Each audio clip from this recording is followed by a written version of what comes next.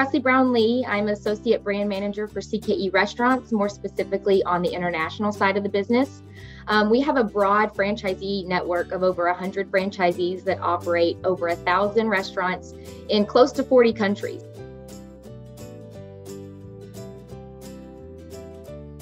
It was not working. It was one, externally managed by an outside agency that one didn't understand our current product offerings, didn't understand our brand as a whole. So not only was it external, it was pretty chaotic. You would search and you wouldn't have the capabilities that we have now on IntelligenceBank, where we can really refine our search, where we could tag assets, where we could organize and build out our assets in a really easy to follow folder structure. It was just, imagine walking into a big warehouse with no shelves and no labels, and you had to dig until you found what you were looking for.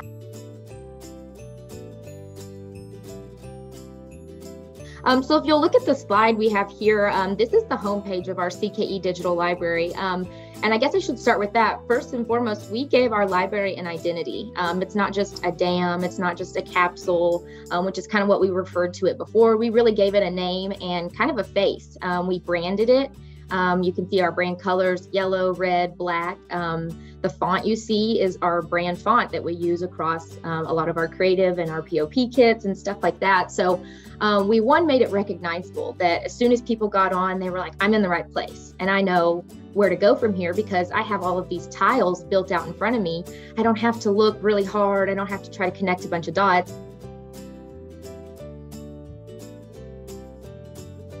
For our team, it really worked out well to have one person that was just really kind of the face of the library and that was associated. So especially when you're not working in the same room as these people, let alone in the same country or the time zone, really giving them a person that they can reach out to and ask for help.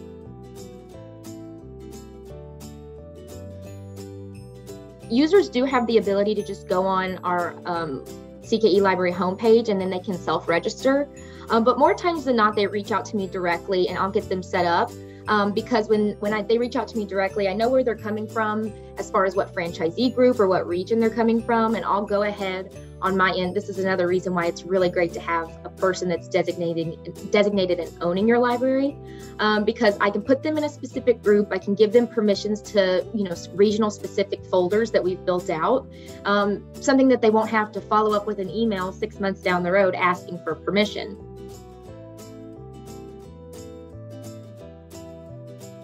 The to-do list might seem really, really long, but I think the list of pros at the end of it greatly outweigh that list. So if you're, planning your calendar for the year and you know that there's a time in the year that's a little bit slower, whether it's right after the holidays, at the beginning of the year, or over the summer, where you can really just prioritize doing all the nitty-gritty work to make your library come to life, I would encourage you to do it because it's been an incredible asset for us and for our franchisee network. So just encouragement, that's all I would really say.